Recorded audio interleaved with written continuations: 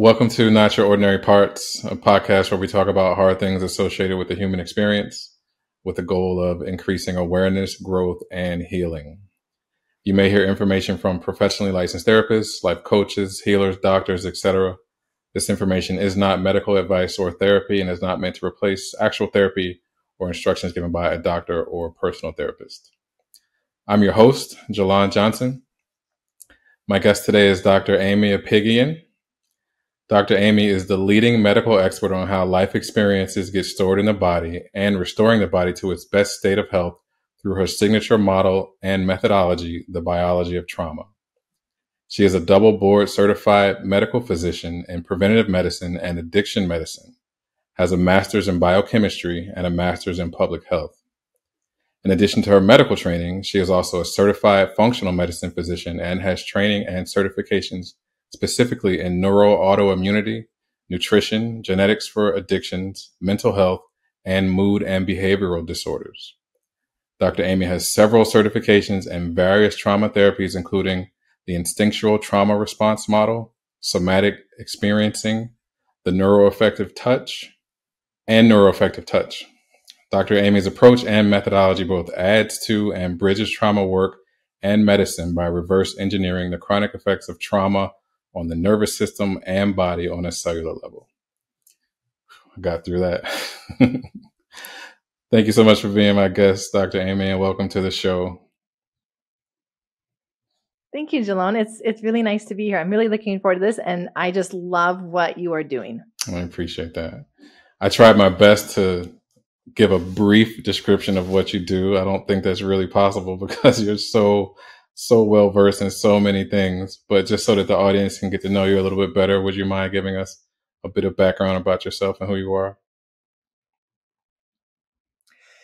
Yeah, so I am a medical physician and never saw myself going into trauma. And I was actually very traditionally trained medical school and was headed into what I did was 3.5 years of general surgery residency. So about as traditional medicine as you can get.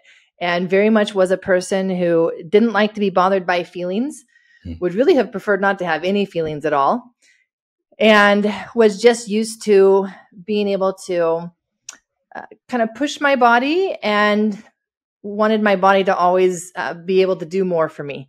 And whether that was physically, and I was very active, riding my bike, running, or hiking, or being able to perform well academically, or certainly in residency. That was a big deal to get through those long hours, those long surgeries, and be able to still do well and feel well. And so I always saw kind of like the emotions and feelings as hindrances, as things that I just wish were not necessarily part, because I didn't know what to do with them.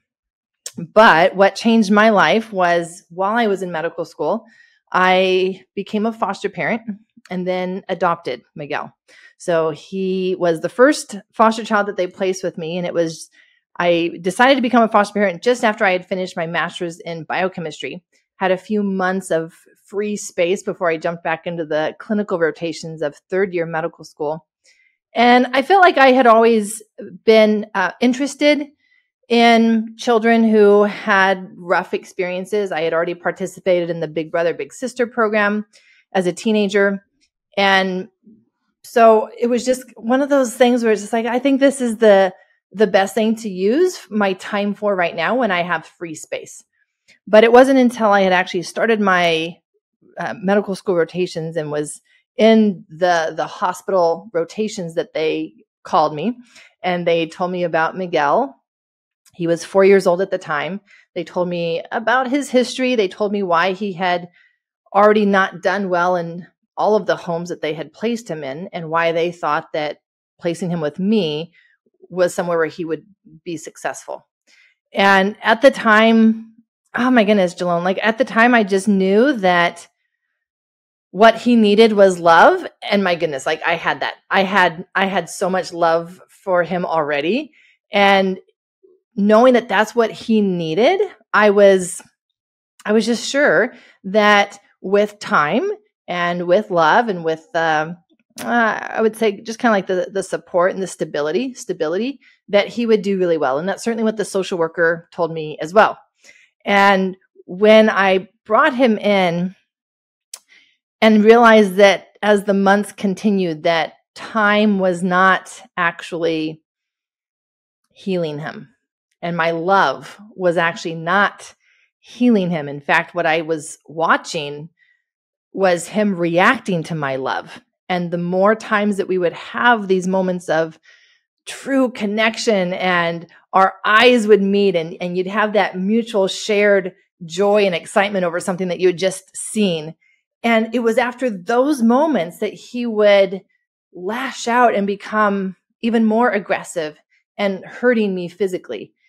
And taking him to the therapies was not helping. In fact, I would take him to the therapies, or sometimes I would have the play therapist come into my home, and he would be worse afterwards. Like it would just be like they were stirring things up without actually releasing anything or resolving anything. And having to deal with this in the home, of course, was extremely challenging because now he's 5, he's going on 6, he's growing, and he's not able to manage his own reactions.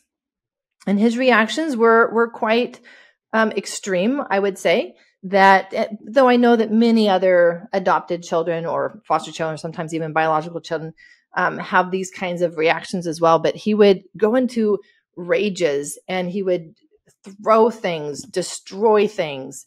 He would hit me, punch me, kick me, bite me. And even it got to the point where a few times he expressed and did try to kill me. And realizing that like this is not going the way I thought it would go, right? Like this is not what I had in mind for his healing. Like I just so much wanted him to be able to rise above his childhood and feel the love that I had for him. And I realized that he couldn't even feel it. And when he did feel a glimpse of that, that's what would trigger him and would scare him because love was scary for him. And I want to say thankfully, Jalone, right? Like thankfully this was big enough that I had to do something. It wasn't something that I could just be like, oh, well, you know, we're getting by, and so we'll make the best of it. Like this was not getting by. This was becoming dangerous. This was becoming serious. And so I was brought down to my lowest point with him and realizing I've got to change everything that I'm doing with him. And I realized that everything that I knew, that I thought I knew about trauma, was completely wrong. And I had to just go in and be willing to learn, and just become a student of him, his body, his reactions, my body, how I can change this dynamic. What does he need? If this is not what he needs, what does he need? And it brought me into this space of trauma that, of course, now, right, like has become my career. But that's how I got into trauma. And then as I watched my own self, I realized I started to see like, wait a second, like I think some of his reactions and triggers are ones that are way more extreme than what I have had. But yet I think I have some of these same fears that he does of loving and opening myself up to love and belonging. And so I started to see that, like, I don't think that this is just these kinds of kids. Like, I think this is a lot of people. And the more that I got into my medical career, I saw it in all of my patients, to the point where for some patients, they were coming in with health issues and symptoms that really had no medical explanation. And I was seeing that, wait a second, like there's so much of this. I didn't even have the words back then, right? Like this emotional component. So that's when I started studying like psychosomatic syndromes, because I realized that no, like there's something here, but it's been piecing it together over the years to actually even have language to express it, to communicate it, and then to be able to teach it now. And so as I was actually coming out of my own chronic health conditions that I got to personally experience, that was when I decided that this type of work was the most meaningful to me. And I wanted to find a way to make trauma actually become a field of medicine and learn how to integrate it with the other treatments and approaches and even lifestyle and diets, because I saw that it's all connected, because we're all just talking about the body. And now that I saw just how much trauma gets stored in the body, I realized that I would never be able to, and someone else would never be able to, just go to therapy and talk about something without also addressing the body aspects of how trauma has affected our biology. And now our body is sick enough that it gets stuck in those trauma responses without the tools to address the body and the biology piece. Wow. That was such an incredible story. And it seems like your adopted son, Miguel, is the reason why you were able to go into this field, because you had to dig deeper to learn to understand what it was that was missing in your connection with him. And that, I guess it's safe to say, led you into the work that you're doing now.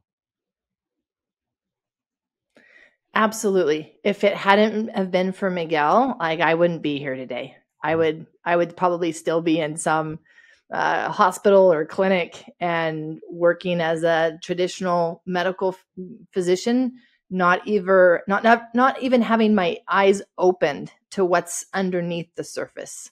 And that was one of the biggest gifts that Miguel gave me. He gave me many, but that was definitely one of the biggest gifts. I was going to say, Opened my eyes. It took a lot of work to get to it, because what you described, it seemed like it was a pretty painful year or a couple of years, but he allowed you 6 years. 6 years.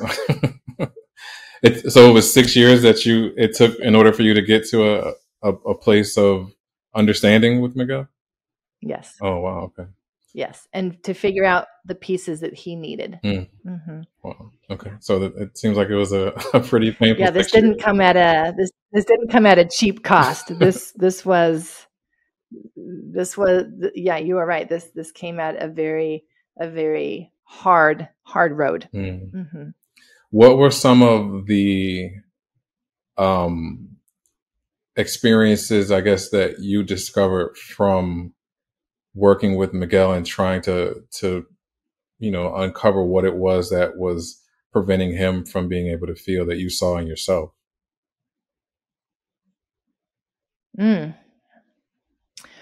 Once I realized that we weren't making the progress that I had wanted to, that I had assumed we would, I started studying attachment. And as I studied attachment, I started to recognize myself in some of what I was learning. And then when I would, because for me, it wasn't just learning, right? Like I've got to learn what I need to apply. I love those people who get to learn just because it's maybe what they're studying. But for me, like this was my life. This was my home. And this was my son. So it was, I need to learn what I can actually apply. And there was a lot that I learned that I was like, okay, that's great information, but I have no idea how to actually apply that in real life in a way that will make a meaningful difference for Miguel. But one of the things that I really saw through that were these reactions that he was having because of his attachment, what I call now attachment pains.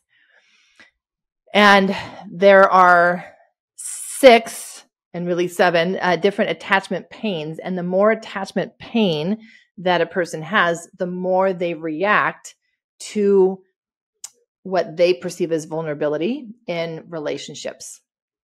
And it's a very difficult balance to walk, because you're having to balance the need for connection and yet keeping people far enough away that your heart still feels safe. And because that's never really possible to have connection and keep people away, then there's always this tug and pull and these reactions where in this moment, I am going to connect with you, but in the next moment, I'm going to need to push you away. But then later on, I'm going to want to reconnect with you. And now I'm going to push you away again. And I started to see some of those fears that I had of the ways in which I have kept people at arm's length and the ways in which I have had parts of me that have these core beliefs that I am unlovable. And if I'm unlovable, then of course I'm going to keep you at arm's length because I don't want you to see all of me, because if you saw all of me, you would leave. And so I started just to see through his behaviors an explanation for why he would react in those ways. And that's really what started to click for me, because that's when I started to realize that there was a pattern, and it was a very predictable pattern. It wasn't the chaotic, unpredictable reactions that I had thought they were, where I never knew when he was going to react. As I started to really dive deep into the attachment and realized and understood what were the triggers for people with attachment insecurities or attachment pains or attachment trauma, what were their triggers, then I could see, oh, yes, this is when that would have triggered him. And then here's the behavior popping up. But it allowed me to see one step prior to the behavior. Now, of course, for Miguel at that time, the behaviors were so big, right? It wasn't just a minor reaction. It was I'm going to throw the whole bookcase down on the floor and, run around. And so it was, once that happened, I realized it's too late for me to try to repair in that moment. I've got to learn how to understand so well what the triggers are for attachment pains that I can buffer that so that the reactions either don't come or are less. And it was fascinating for me to then see on a lesser extreme level how so much of my own actions and behaviors over the years had been for the same reasons of not feeling safe to be seen, not feeling safe to open my heart. Wow. Thank you for sharing that and for being willing to be vulnerable enough to share your own experiences and your own feelings and insecurities. I was just thinking while you were talking, I was like, man, she's a doctor. I couldn't imagine going into a doctor's office and having my doctor share the things that you just shared, because it's just not a thing. And I was also thinking how it must feel now for you to have triumphed over what you were experiencing compared to maybe one of the lowest moments, like you mentioned, when, like you said, maybe Miguel threw the bookcase over and you just were feeling like, what did I get myself into? So I'm super proud of you for doing the work to figure it out. And it must be so rewarding now. And I'm sure that your bond and your relationship with Miguel is just priceless at this point. Yeah. So part of our journey, Jalone, is that he is no longer with me. Okay. So that is kind of like the next piece and layer to our story. Which, speaking of parts, my goodness, like that was the most difficult thing that I've been through, and the parts that I got to discover and work with at that point. But I don't know, like, you're talking about like feeling triumphant. And no, like I personally have never felt that way, Jalone. And I think that it's because there's layers, right? And as I heal one layer, the next layer has the space to surface now. And then as I work with that layer and process that and heal that and learn how to work with that part, then there's space for the next layer to surface. And so I have never gotten to the place where I have felt, oof, my work is done, right? Thank goodness that I went through that. Glad it's over. It's never been over. And I think that a lot of people maybe have that perception around the healing process is, oh, I just need to go and I need to heal this one story or heal this one thing, not realizing that, no, that one thing is connected to everything else. And there's layers to that connection, layers that you're not even aware of at this time, which is a good thing, right? Like if we were actually aware of all of the layers that we needed to heal, all of the, I want to say the layers of the beliefs that our parts have. And we can discover and work with one layer as it surfaces in that specific scenario as it's coming up in our life, not realizing then that same part has a deeper layer and it's going to be connected to this other thing in our life that we don't know about yet. And we don't need to know about that yet, right? Like we don't need to control that process, but we never stop healing. At least I've never stopped healing. Now that once I got on my own healing journey, it's been layers. But I will say that looking back to where I was, the difference is night and day. And even people who watch my old YouTube videos, they will comment on that. They comment on how different I look. They can see how back then I was still in this trauma state, the chronic functional freeze. And they've seen that as a result of me continuing to do work and to just do the next layer as it surfaces and as it's ready to be healed, then it allows so much more expansion and authenticity and expression in my life. But there's never been for me like this moment of triumph and sense of completion. I don't know if that makes sense. No, of course it does. And you're giving the onion analogy of healing, which the layers, you got to peel back one layer to get to the other one. And I've heard that one so often, so I understand what you mean. For sure. Yeah, I think that the trauma work is very much an onion layer. And given my background as a physician, I think especially, I wanted to know how deep was the onion. I wanted to be able to control that process. I wanted to go into it, as I did into anatomy and physiology and knowing exactly what was ahead of me. And that's been a growth for me as well, is learning that I don't need to control the healing process. I don't need to invite things that need to be healed. I can just allow as I live my life. That's pretty powerful, because I think a lot of people, including myself, who have had some trauma in their background, control equals safety. Control equals safety. And without feeling safe, so that's there's nowhere to go or nowhere to be. So I think control is a big thing. So for you to be able to understand that and acquiesce to it, that's pretty huge.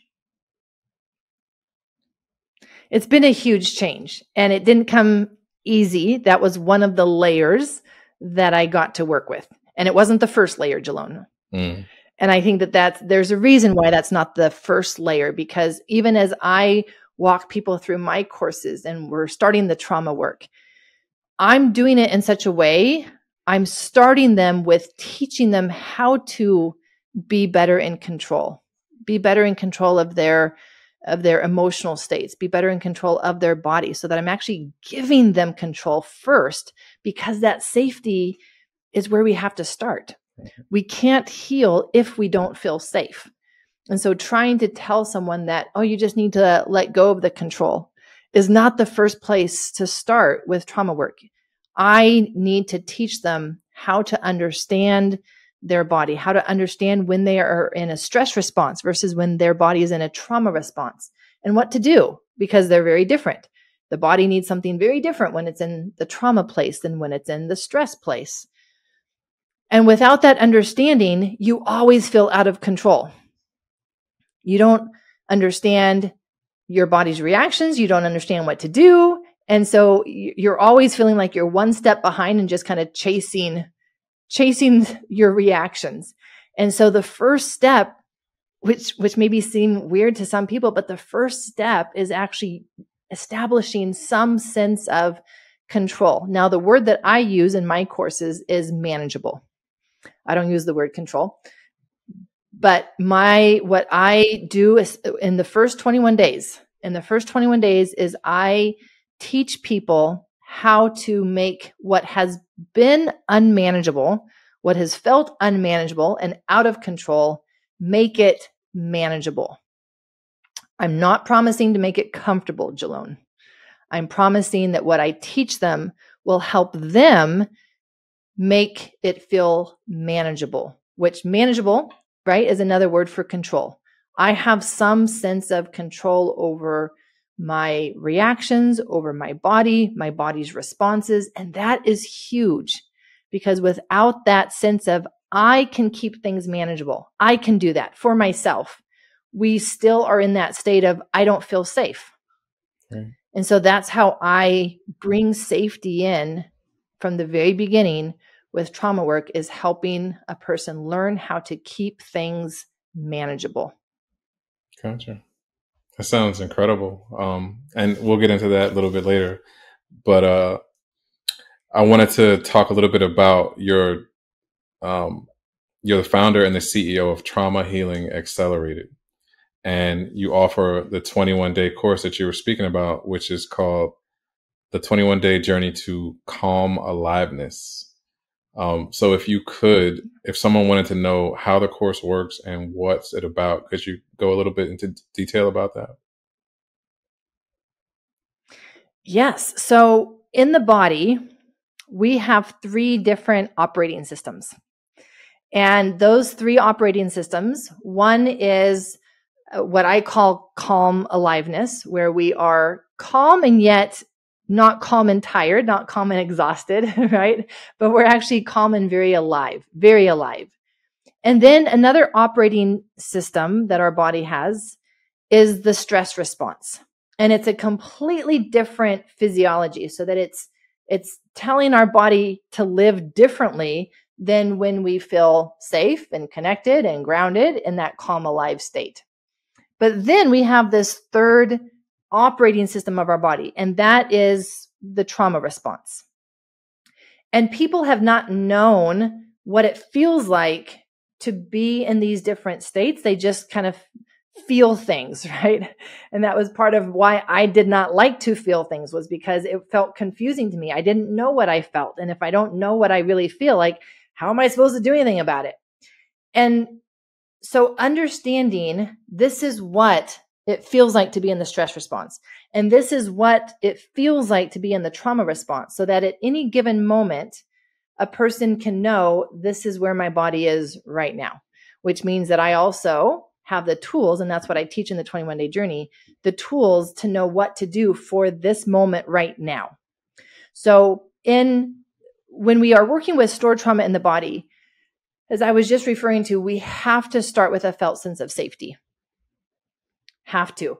And you can look at all the other trauma experts, Bessel van der Kolk, Stephen Porges, Gabor Mate, Peter Levine, like all of them talk about the need for safety when we're dealing with trauma. It is where we have to start.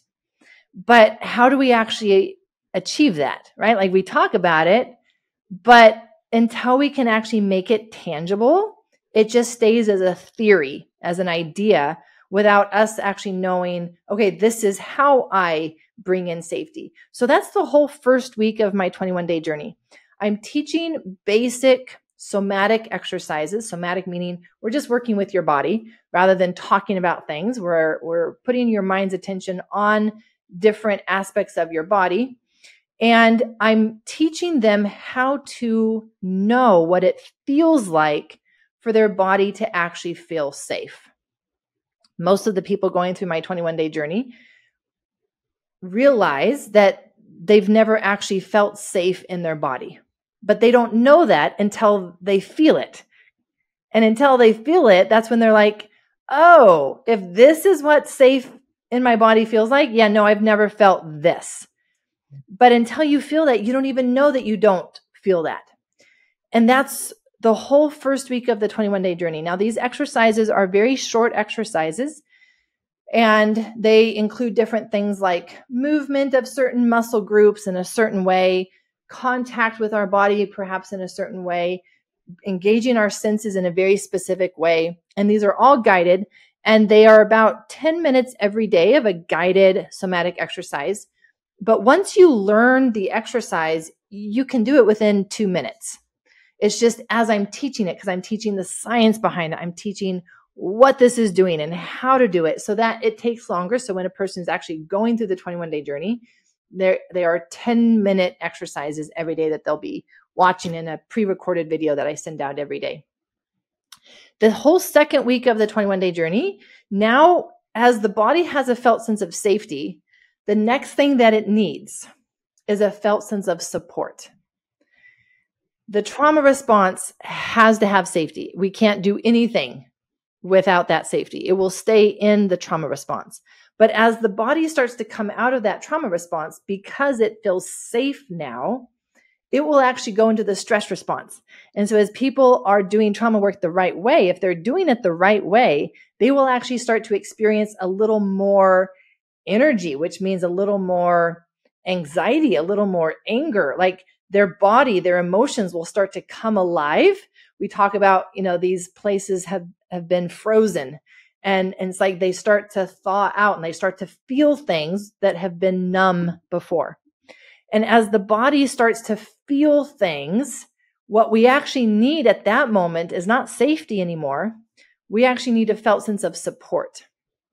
And so that's the whole second week of the 21-day journey, our basic 10-minute somatic exercises, teaching a person how to create a felt sense of support for themselves, for their body. This is very different than saying mantras, than saying affirmations, than talking about it, than telling yourself that you feel safe and supported. This is actually learning how to create that felt sensation for our body in this present moment. And it's a very powerful shift, Shalom, because so many people have been in therapy for years and they're relying on someone else to kind of create these felt sensations for them of safety and of support. But to be able to learn that I can do this for myself, and here's exactly what I do, and it actually only takes 2 minutes of my time, so that when they start to get triggered, when they start to have a reaction, they don't need to wait until their next therapist appointment. They can make it manageable in that moment and thus be able to maintain a sense of safety, control, and support now is what we're going to add on. And as the body has a felt sense of support, now it's going to be able to start dropping into that calm alive state, which is where we feel grounded, centered, we're in the flow, we're present. These are all aspects of being in that calm alive state. And that's when we get to learn how to build our window of tolerance for what we find manageable. Because for so many people, they experience so many triggers that it's always making things feel unmanageable. And we've got to actually build our window of tolerance so that we can handle triggers that don't break us out of that window of what we can feel is manageable. And this is very powerful because this holds the secret for people to be able to do other therapies, to be able to do aspects, maybe modalities that help them process different events in their life or process a different time in their life. You can't successfully process any trauma without these 3 pieces in place: safety, and then support, and then knowing how to do that expansion and manageability safely. And so many people try to just jump into therapy without knowing how to do it safely. And they have major setbacks. And what I was experiencing, I would be experiencing setbacks in my physical health. And I would, for example, experience severe fatigue after a therapy session. And I thought that that was normal because that's what happened every single time I'd go in and I have this amazing therapy session. And I felt like, oh, like we went deep into that one, right? And then I'd be wiped out and I would just be tired. I'd have brain fog. It'd be hard to concentrate and focus. And that was the reaction that I was having. And I see that so many other people have similar things happening with their physical health. Their physical health is telling them that this is actually not helpful. It's stirring things up. And that's how the body expresses it, is in symptoms, conditions, and diagnoses. And so to be able to now have the tools where you know how to do those therapies in a safe way changes everything, because it puts you back in the driver's seat for your body rather than expecting someone else to know what's best for you. And again, going back to this idea of just, I need a sense of control over my life. This is how we get that. We get that by learning these exercises, going through this process like the 21-day journey that I offer, where you're laying the foundation for what you need to understand your body and these different states, operating systems of your own body, and what each state needs at any given moment. And it allows so much more freedom as you navigate life, because you understand your body and you know what it needs. So that's what the 21-day journey is it's a starting place for becoming the expert in your own body, knowing 7 different exercises for creating a felt sense of safety, and then 7 different exercises for creating a felt sense of support, and then 7 different exercises for learning how to keep things manageable, how to safely process and expand things, all the while keeping it manageable, so that you are learning how to pace your healing process and not just be at the mercy of what happens to you and trying to hold on for dear life. Wow, that sounds life-changing. I mean, it really does to me, because even someone starting therapy who may be relying on their therapist to manage their mood or their emotions, they're still dependent on someone else.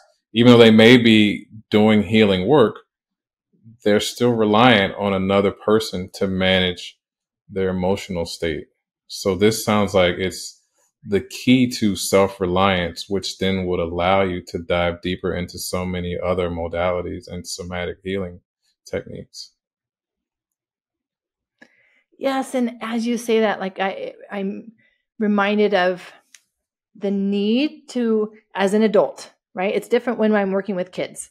But once we reach adulthood, we have to get to that place where I can manage myself to even feel safe to engage authentically in a relationship with someone else. And I think that people still have that backwards sometimes, where they think, oh, but don't I need to connect with someone else in order to be able to connect with myself? And no, like actually, once we become adults, we actually have to learn how to create safety for ourselves first. And then we can extend that and maintain a sense of safety for myself while in connection and relationship with someone else. But if I've only ever tried to use someone else to feel safe, I'm never going to truly feel safe, Jalone, because the one person that I'm always with is myself. Wherever I go, there I am. And so I've got to learn how to understand Aimie. I've got to learn how she reacts and the different parts of her and what she needs at any given moment, so that I can truly feel safe no matter where I am in the world, because I am always home. I always have my biggest resource with myself, which is myself. It's not another person. And that's what allows me to then stand on my own 2 feet, feeling confident, feeling safe, and safe enough that I can open up to other people because I know that I can keep things manageable.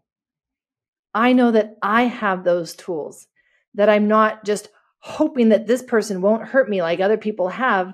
It's like, oh, but I've got tools now. Like I can navigate relationships, navigate life, navigate my career, navigate stress, navigate everything very differently because I have the sense.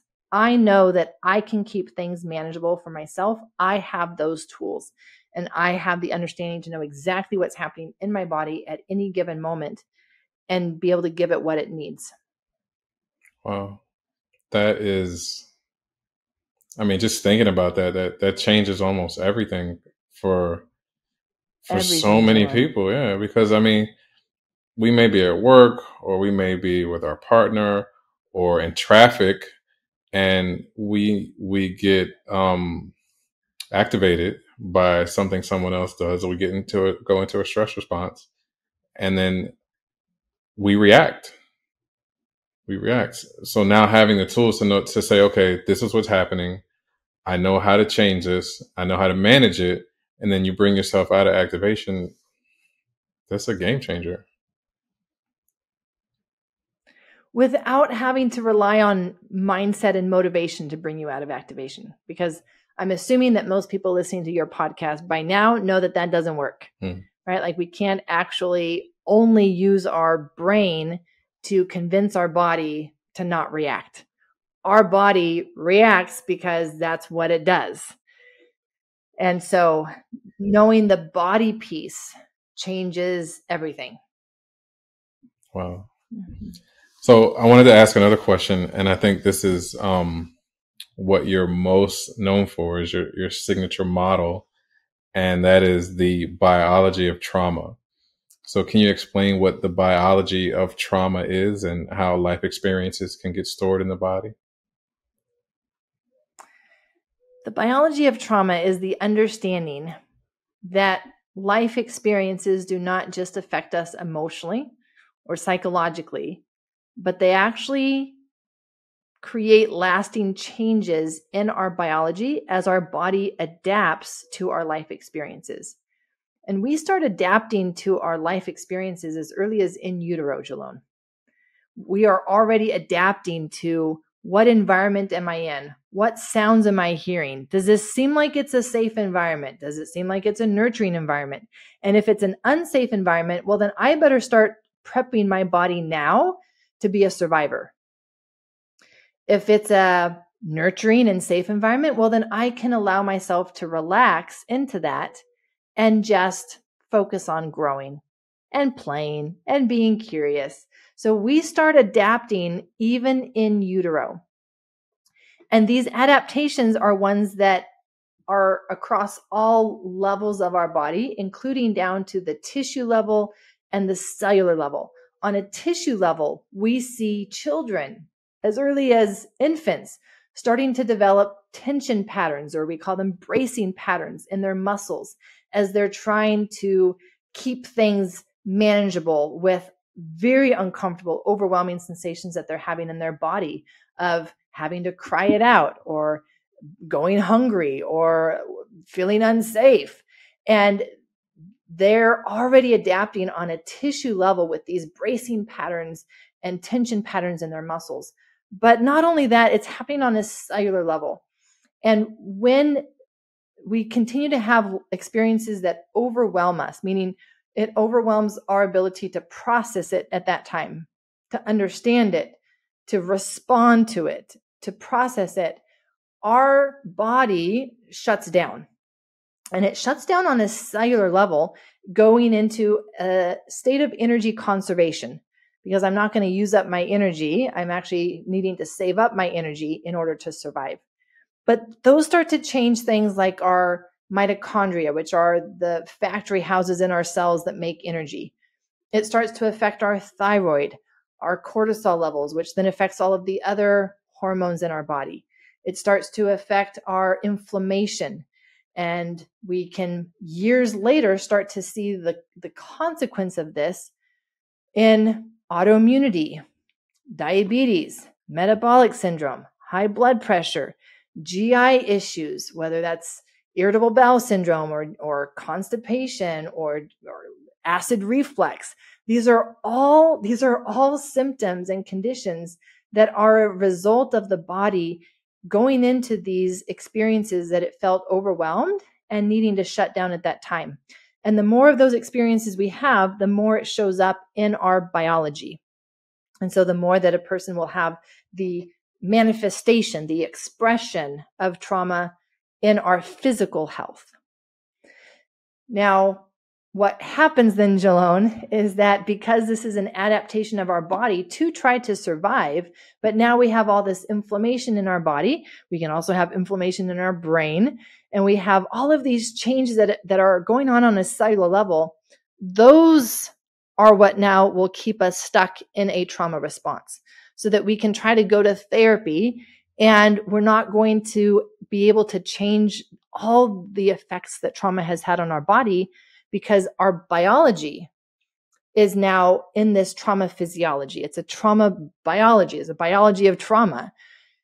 And until we know how to address that biology, we won't be able to shift it. But the most powerful thing that a person can do is, if they're serious about their healing journey and really becoming their best selves and in their best health, they're going to want to address these aspects in which biology has been affected to create a biology of safety. Not just emotional safety, not just psychological safety, but down on the cellular level, create a biology of safety. But that doesn't just happen by chance, because by the time that a person has these changes in their biology, those are adaptations of the body, and they don't go away. They need support. And so we actually need to address inflammation. How is it showing up? Where is it showing up? What's the reason for it showing up? How much oxidative stress, or, what's the status of our mitochondria? What about our detoxification system? Trauma will shut down our detoxification system, so that over our lifetime, we are actually accumulating toxins. And we are living in a toxic world. We can't get away from plastics and from chemicals and from pesticides. We can't. And if our detoxification system is shut down because we've been in trauma physiology, our body just holds on to those things for dear life. And this is where we also start to see the body holding on to water, and thus inflammation, and people gaining weight because the body is just starting to hold on to everything, because it's not able to be in that healthy space of letting go and clearing things out that are unhealthy for me. So what happens over time is this biology of trauma. It happens underneath the surface, and it can happen for many years underneath the surface until it finally builds enough that it actually becomes a symptom for someone. And then it becomes a condition, and then it becomes a diagnosis perhaps. And so the earlier that we can start to detect these things and know that, hey, if you've had these types of experiences, if you're noticing this pattern in your nervous system when you go through the 21-day journey, you're on this path in your physical health, and we want to get you off of that path. And here's what we do in order to accomplish that. Wow. It almost sounds like trauma is the catalyst for disease, or one of the catalysts for disease. Yes. And as you say that, I'm going to just go kind of one step further, where the trauma, and usually, Jalone, trauma, how I'm defining trauma, usually starts so early in our life that it's a pre-existing condition. And then when we have that pre-existing condition, which how it changes our reactions in our nervous system, that's our pre-existing condition, to be reactive. And when we have that pre-existing condition, then something else happens. And maybe it's an exposure to something. Maybe it's a heavy metal, or maybe it's a virus. Maybe it's some other exposure. But that pre-existing condition plus the additional exposure, then that's usually what is enough to create that diagnosis. And as I've talked with, obviously, thousands of patients now over my medical career, whether we're working with a cancer diagnosis, or whether we're working with an autoimmune diagnosis or a chronic fatigue, chronic pain, fibromyalgia. These are all conditions that are strongly associated with that trauma response. And there was always a pre-existing anxiety, a pre-existing insecurity in life with themselves, and then something else happened. And for some people, that's been a person very close to them passed away, or maybe it was a bad car accident, or maybe it was some other exposure, a chemical exposure, or maybe it was a big traumatic event, right? They saw something that just was what, on top of their pre-existing condition, was enough to move their body all the way into that symptom, that condition, that disease. But what it becomes is chronic, right? And so I think that would be the hallmark of a biology of trauma, is that it becomes chronic. It's not just the flu where you get it and then you get over it. This becomes a chronic health issue that someone struggles with and is never able to finally find full resolution just with the medical approach that they're doing. Okay, so I want to ask you this. Would it be... This is probably describing a lot of firefighters that you know. A ton. Would it be... How can I pose this question? If someone has had a very, very traumatic experience or has been exposed to a lot of trauma in their life, and now their physical health is suffering as a result, but they may not be able to put the pieces together between trauma and their ailments, would they really be able to achieve true healing physically without ever addressing their trauma? No. Because it's all the same thing, Jalone, right? Like, I feel like that's the lens of this biology of trauma, is that this is the body, and you can't separate the body from, oh, well, that was emotional and that's physical. Like, it's just one system. It's one nervous system. And the trauma continues to create that pre-existing condition that I talked about. And as long as we have that pre-existing condition, which is this trauma stored in the body, it's always going to be there, and it will continue to drive health symptoms throughout our lifetime. And the older that we get, the more that it will manifest in our physical health. So no, I have never seen anyone, and I don't think that it is consistent with science to be able to say that someone could achieve full healing only with a medical approach without addressing the stored trauma in our body. And it is my understanding and view that everyone has experienced some degree of trauma. And so we all have trauma work to do.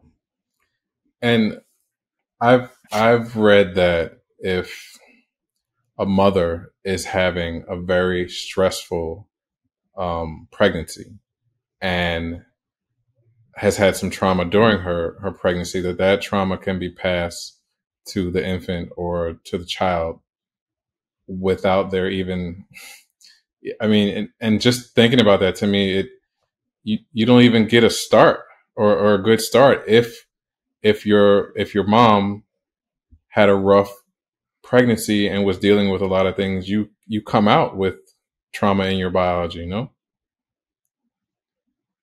Yes, this is true. And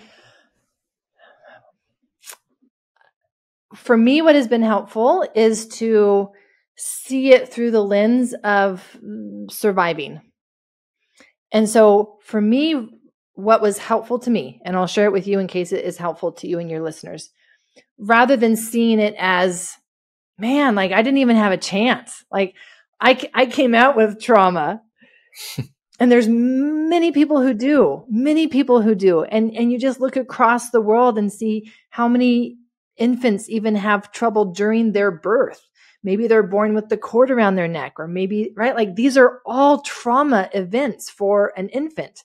And so there's so many people, more than what they realize, because that wouldn't necessarily be classified as oh, wow, yeah, you've had trauma. You were born with the cord around your neck. But these are all the traumatic experiences that get stored in our body. But when we look at it through the lens of survival, by my body adapting to the stress, to the trauma, it helped me survive at that time, Jalone. At that time, it was exactly what my body needed to do to help it survive at that time. And so I'm very grateful for my trauma response. I'm very grateful that my body adapted in that way, because at that time, it wouldn't have survived if my body had not adapted to the stress and trauma that it was already encountering. And now, as an adult, I get to create the life that I want to have.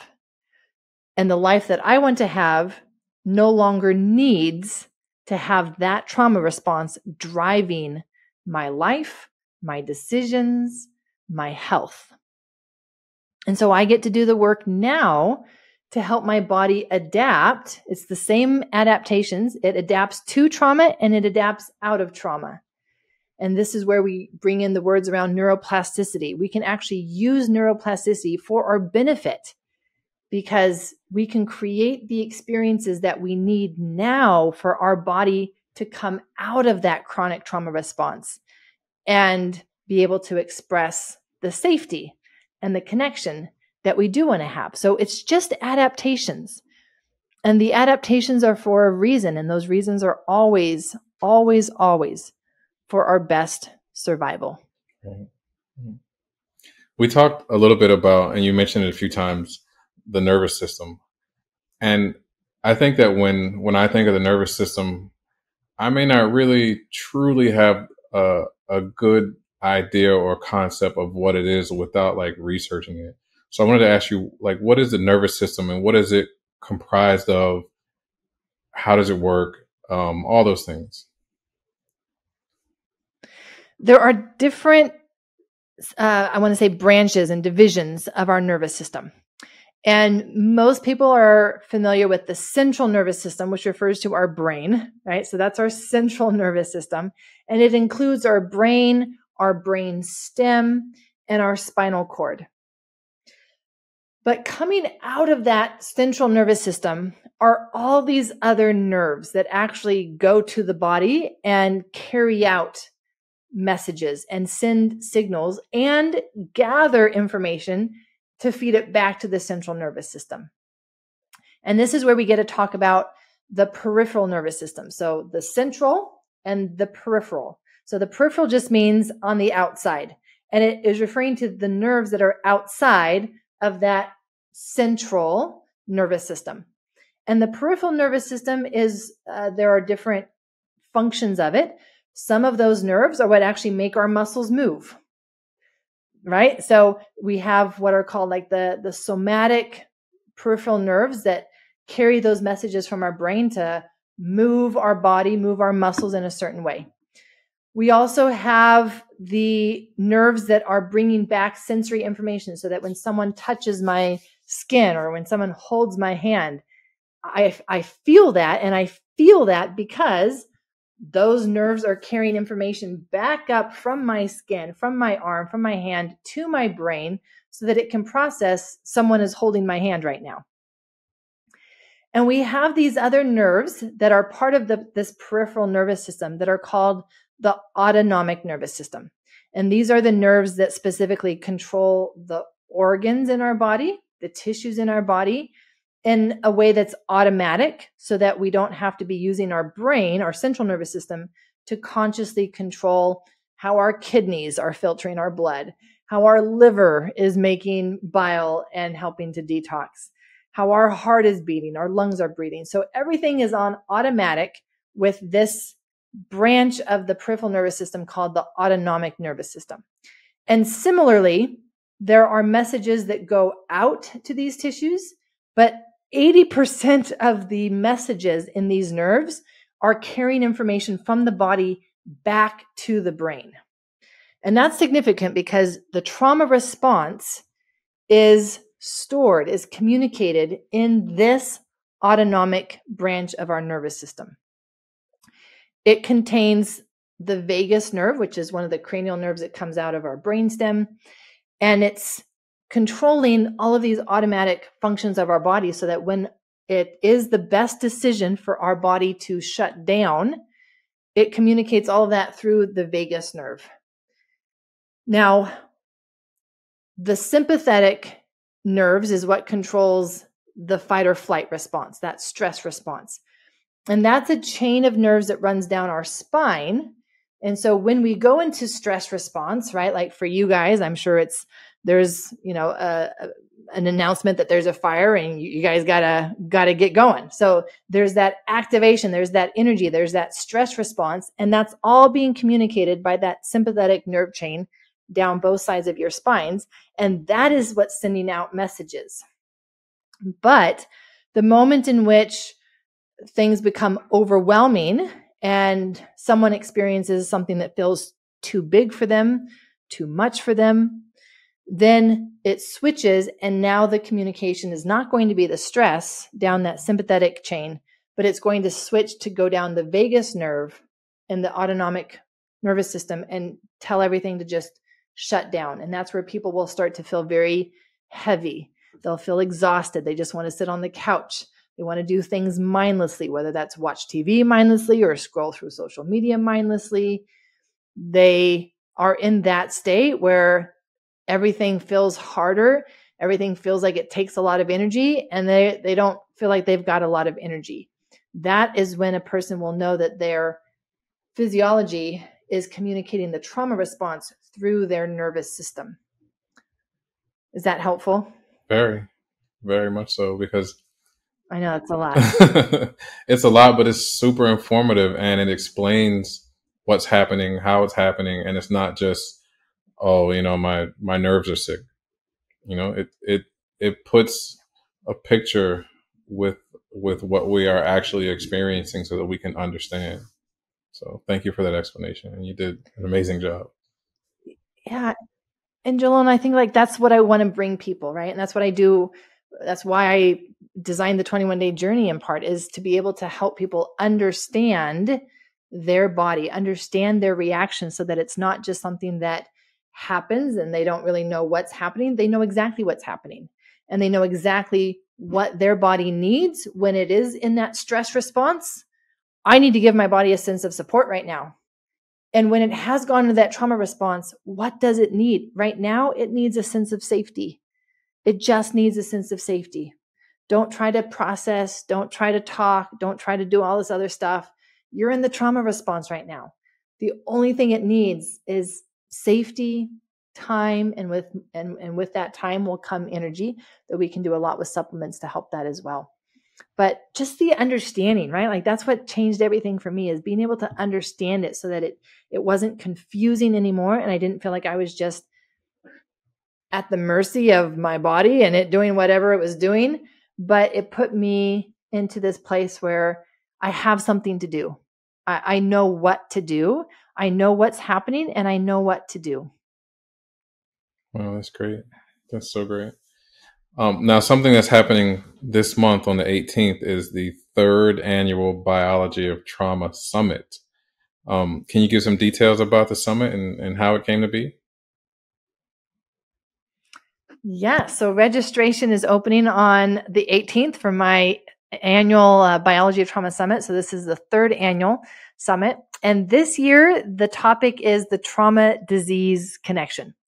So more details on what we've started to talk today about this idea of how trauma becomes our biology and what are those symptoms, conditions, diseases that are associated with trauma. So that as we are understanding, maybe looking at our own health, or maybe the health of a family member, or if you're a professional, right? Like the health of someone that you work with, but being able to see, oh my goodness, like they have these symptoms, they have these conditions that are evidence.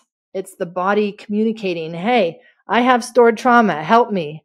And we're able to hear those messages now, see that is an expression of trauma in the body through this trauma disease connection. So I've interviewed, oh my goodness, like nearly 50 experts across the field of trauma and medicine, neuroscience, attachment, brought them all together for this online summit.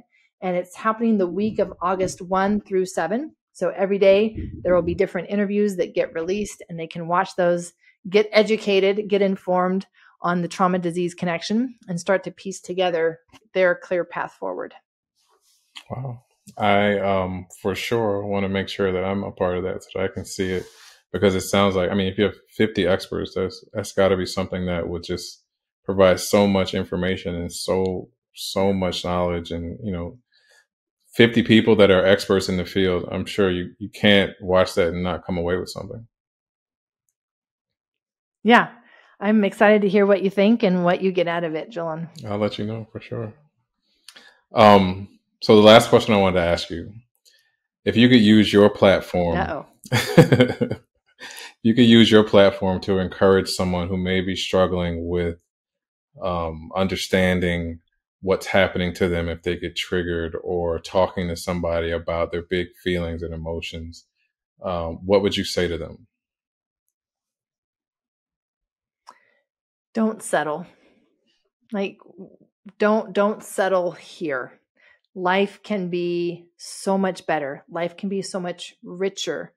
Life can be full of so much more joy and expansion, and you actually becoming your authentic self without your emotions or beliefs about yourself or even your physical health holding you back. Just don't settle here. Don't stop here.